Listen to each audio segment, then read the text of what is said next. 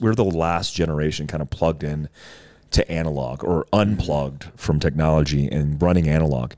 And when you think about that, our entire childhood and our development was on analog. Yeah. So we didn't have all these data inputs, these algorithms controlling behavior. And there's something to be said about that, because it's almost like an old world and a new world. I know, it's crazy. Isn't it crazy, man? I know. My wife and I try not to talk about it around our kids, like, because it comes out like, oh man, these kids today, they don't have. I feel sorry for them almost. Oh, you do. You know, so we can't really let them. You know, we don't want them to just have this like, oh, why are mom and dad always talking about what a bummer it is to grow up today? That sucks. You know, Yeah, so yeah. we try not to talk about it around them, but we think about it. That's for sure. And we talk about it when we grab a glass of wine at the end of the night and sit down on the couch, because we have such great memories growing up. We grew up during the same time. But for us, you know, all those shows that had a theme song that you could spit right out, and then had some sort of a vehicle that was like a character in the show. A plot. It was General Lee, or it was Knight Rider, the A-Team band, Starsky and Hutch car, you know, amazing. all of that, you know, Miami Vice, The Fall Guy. Fall Guy's truck, which was awesome. That was bad. Was it? Well, it was a GMC. The GMC, the brown one. So great. So brown gold with that big eagle on the hood. Man. We should. I want to get that. Yeah, I've wanted that for a long time. Somebody has that somewhere. So, a lot of people have recreated it. Like, you can go online Yeah. and look at images, because I've done this, and so a lot of people have them out there, just have like made their own and have it in their barn or their garage or whatever else. But the original one that they actually jumped, I don't know how many they had. They must have had a few, because they did some pretty sweet jumps. They destroyed those things, And it wasn't CGI. Like, they sent that thing flying. It was real. It was like a person inside of it. Remember when it jumps over that Porsche in the? I think it's a Porsche in the beginning of the theme song. It like jumps over that thing. So the rad. Fall Guy Such a was rad awesome. one. Yeah, Fall Guy is like a sleeper one, because not a lot of people remember the Fall Guy. Ooh, I do. I think about it daily. Me too. Me too. And it was during that time also where all of a sudden everybody started having a background in Vietnam. And I'm not sure with the Fall Guy, like where that came in, but they have a Return to Vietnam episode in the Fall Guy. Yeah. So Magnum did it, of course. Magnum did the Return to Vietnam. So did the Fall Guy. The A-Team did it. A-Team, of course. So all those shows started to be like, oh, okay. Interesting. Yeah, it was like the 80s, like that was what you did, because you had to prove, I mean, not prove, but these skills had to come from somewhere. Yes. You know, for these guys, And like, they oh, were where was rooted that? in that. Oh, Vietnam.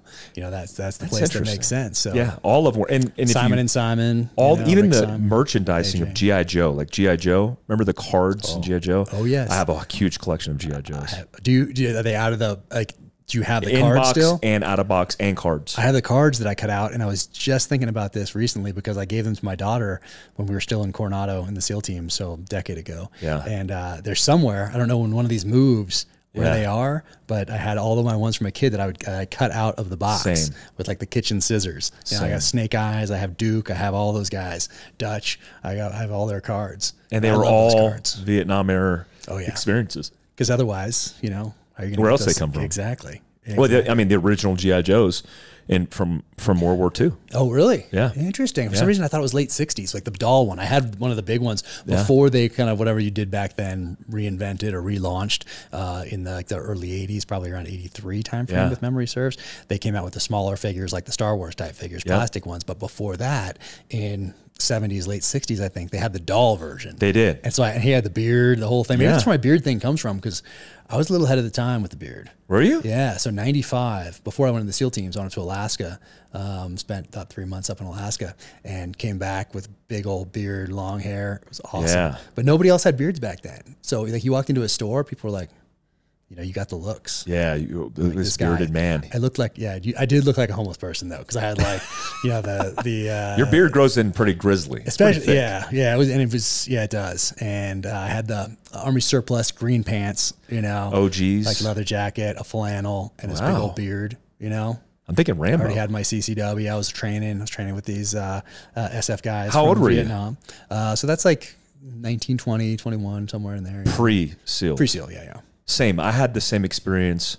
So when I lived in Fayetteville, North Carolina, I went to ninjutsu school. Nice. And all of the guys who trained me in Fayetteville were all SF guys. Nice. And I remember the ninjutsu school. Ninjutsu school. Were they capitalizing on the ninja craze of the 80s? They were.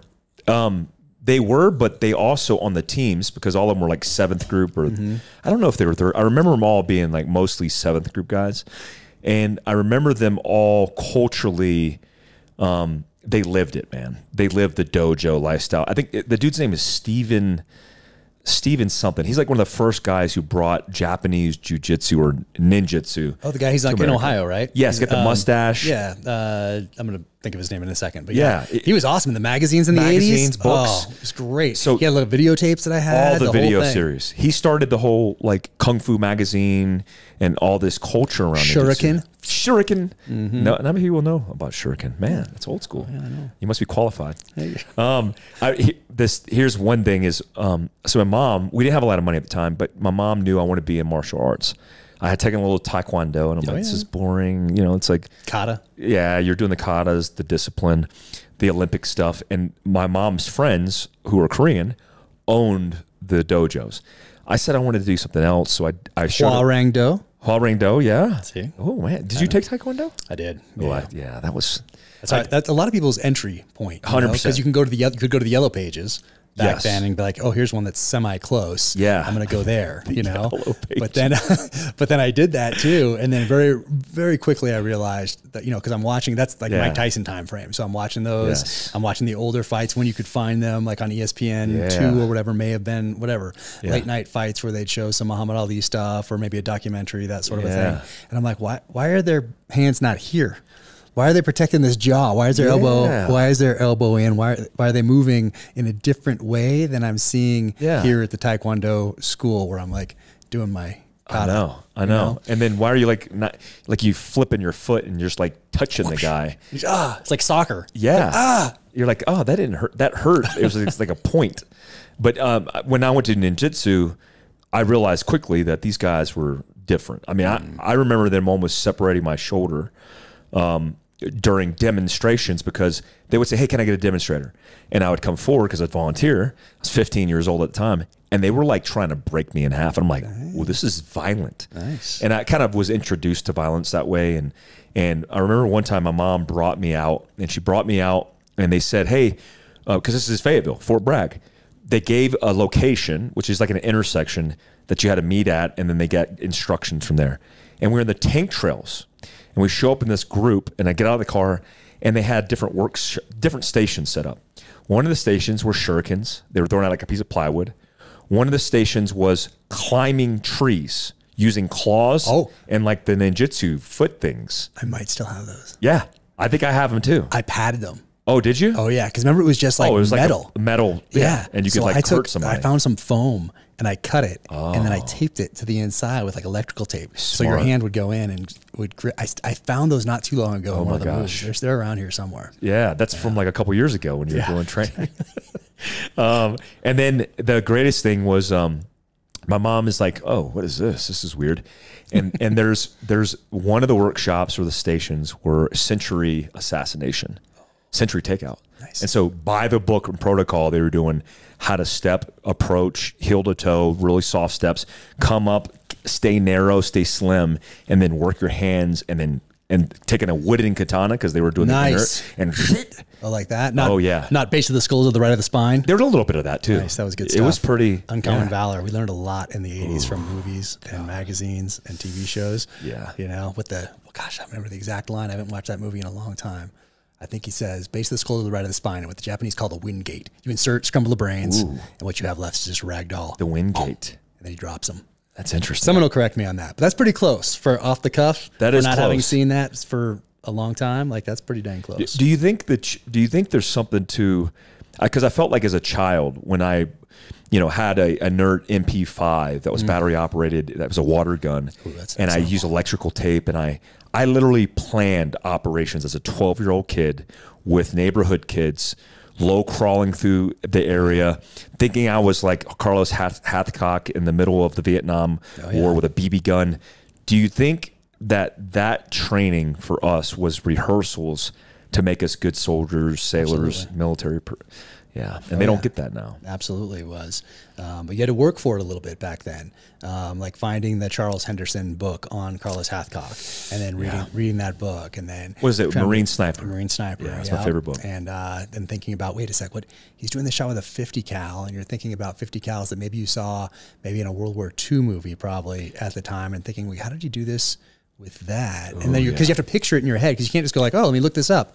And then images pops up. No, you had to like kind of figure it out and then go to another book, maybe go to like an encyclopedia. And you had to like follow the clues to try to figure out, you know, a lot of these things that are being described to you in these novels or books. And then be like, oh, what is that? Okay. Because you're picturing it in your head. But then you had the Mac Bolan books in my case, and those had all of these weapon descriptions and a sketch of these weapons in each one. I was a member of the Mac Bolan fan club, so I'd get like every month it was, or 2 months or something, it was like 2 Mac Bolan books, an Able Team, a Phoenix Force, and kind of like one extra, I think, kind of thrown in there, posters with all the weapons on them and all that sort of a thing. So I think that really did help. And from that, remember you could get, you know, the guns that we're talking about that looked pretty real. Yeah. They looked pretty legit. And true color schemes, really, wooden stuff on it. Yeah, there were some really good ones back in the day. You know, now they're all crazy different colors. I know. My buddy tried to order something for his son in California from Amazon. Wouldn't do it. And it was like purple and orange and green, and couldn't do it. Wouldn't deliver to California. When I was 10, my dad bought me one. We were poor, living in an apartment complex. It was just me and him. And when I was 10 years old, he bought me one present, the only present I wanted. And it was a AK-47. And the AK-47 looked exactly like the real thing. Yeah. And it had an RPG adapter. And when you pulled the trigger, because it's battery operated, it went semi-auto, full auto, or shot the RPG. And I remember, I don't know the circumstance, but I remember I got that and I cherished it. And I was on the playground playing with it. And imagine like today, rural Daytona Beach, Florida. At the time, I remember a conversation taking place with some lady and my dad, but I was out in the playground, like shooting all my playmates with an AK-47, like the only Asian kid in my neighborhood running around with an AK-47 in the 80s on a playground, like just looking like a real AK-47 with a magazine and everything. And then my dad saying something like, hey son, don't go to the playground with that thing anymore. Like, what? Why? Like, well, it kind of looks real, and I don't want you like running around shooting kids you don't know because, you know, they said something, and I'm like, okay, Dad, like no big deal. So that was the time, and those were the things that we dealt with, which is amazing. What an amazing time. No, it was great. Those pistols looked, I mean, I still remember to this day that there was a 1911 that looked, I mean, I can picture it in my head right now. It was all solid color, like black or, you know, actually one was brown. We had a lot. We had a lot of weapons. Access to a lot. Yeah. Toys R Us had a whole aisle of like realistic guns. And no one thought anything of it. It was like fantastic. Yeah. Grenades, RPGs, knives. Going there just looking at all that stuff. Like, and sometimes I'd get to choose one. And I remember one was like, not like the Henry survival rifle. It was like a pistol that had like a buttstock you could attach to it, and then a suppressor that would go on the end. And so I'd take that because it was like rifle-ish at that point to a little kid in like 5th grade. And I put on some tiger stripes or some whatever, or black and tiger stripes, and I would burn the end of a cork from my wine bottle, and then put that on my face and everything, and then go up in the hills and set up a hide site, you know, behind the house and just observe, you know. Maybe we should cut that out. That sounds I did the same exact thing, man. But I think that helps. I mean, that helps. That was our vision board. We didn't have the ability to access imagery. We were creating our own vision boards. Yeah.